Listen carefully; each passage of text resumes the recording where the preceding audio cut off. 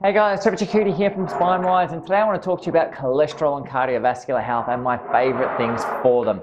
We're getting towards the middle of the year. A lot of people are starting to get their mid-year assessments done, blood tests, etc. And cholesterol is one of the things that often pops up in our modern day age with a lot of different issues that are going on. So I want to talk about two things that I love for cholesterol at the moment. So first one here is our fibre. Fibre is a phenomenal friend for cholesterol. It helps break things down and move things through the gut really effectively, which really helps with cholesterol.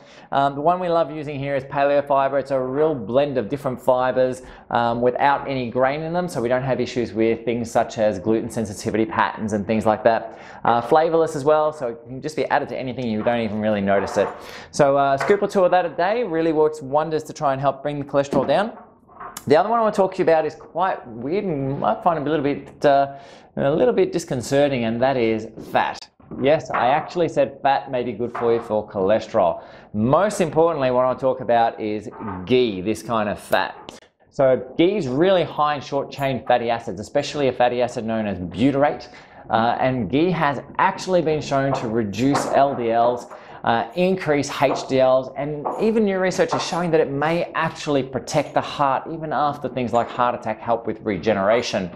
So it's quite ironic to think that a saturated fat may actually be really good for your cardiovascular system, but in reality all the research is now showing the same thing, and that ghee reduces insulin resistance, protects the cardiovascular system, and can improve your cholesterol profile as well. Both of these things we have in our office here that you can grab at any time.